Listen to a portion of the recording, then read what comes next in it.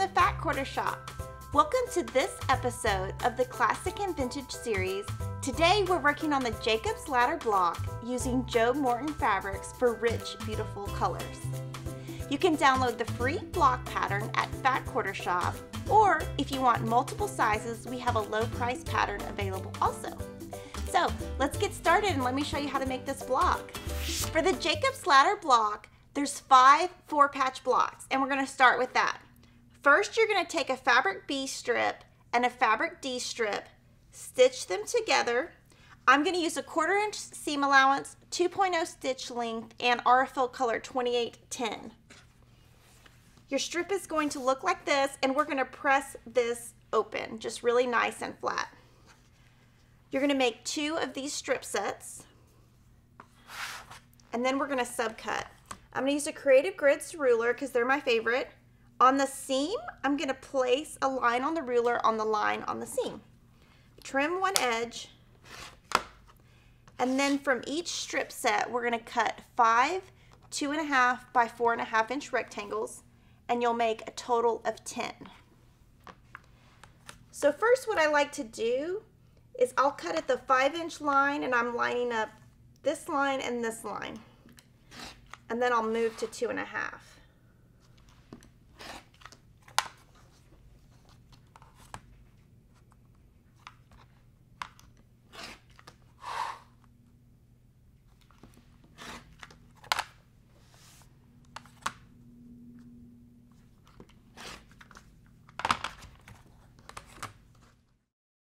Now we're going to complete our 4-patch. You're going to place 2 units right sides together, and you're going to pin right at the intersection first.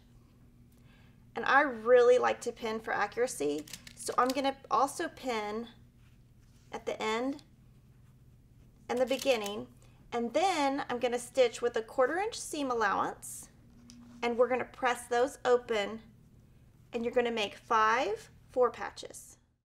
Now we're going to make 4 half square triangles. You're going to take a fabric A square and a fabric C square and place them right sides together. I'm going to pin in 2 opposing corners, and then I'm going to draw a line in the center from point to point.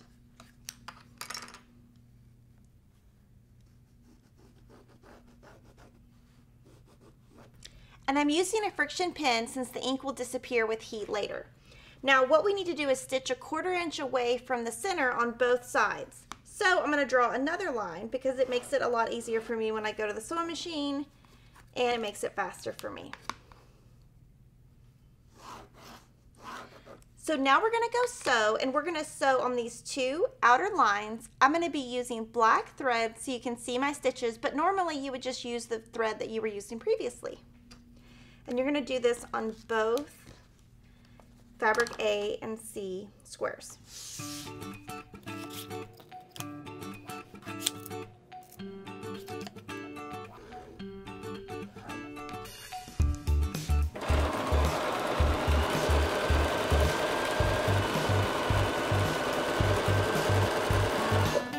Now we're going to cut on the center line that we made. And your cut does not have to be accurate.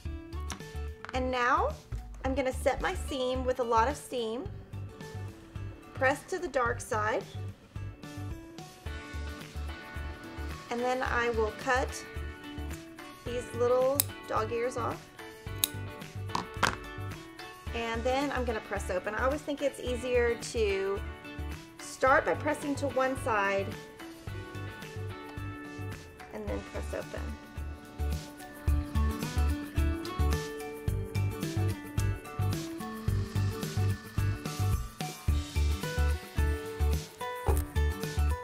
And you're going to make 4 half square triangles. So now we're ready to put all of our units into our block. First, I like to lay out all of my 4-patches. All the darks go the same direction, and all your lights go the same direction. Then I put my half square triangles in, and your darks face the center. Whenever I'm sewing any type of block, I always lay it out and double check it because I really don't like to unrip my stitches. So you're gonna just assemble your block and press according to the pattern, and when you make your quilt, all your seams are going to nest.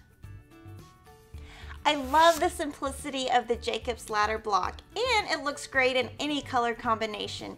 If you liked this video, make sure to like, comment, and subscribe, and I'll see you next time.